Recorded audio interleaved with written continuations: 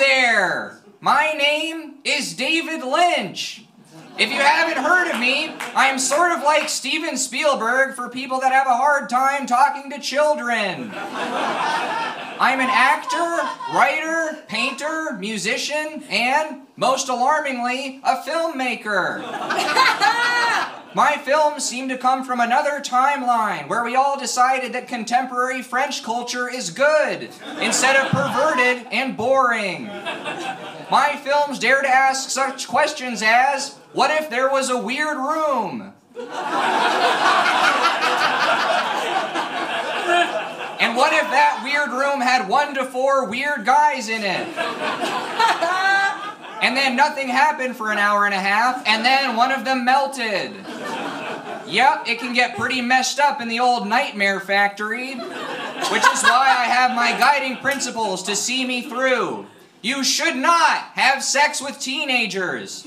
You should not create rifts in space-time using your unspeakable crimes.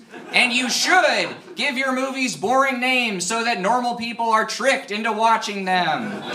That's why I'm so excited to announce my new film, Driving Along.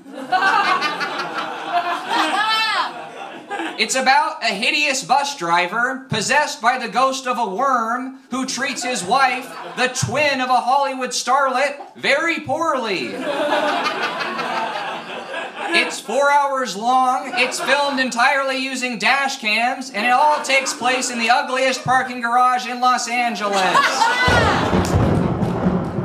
Oh crap, what the heck was that? Wait a second. Red curtains? Weird furniture, a cavalcade of bizarre characters saying strange things to a captive audience.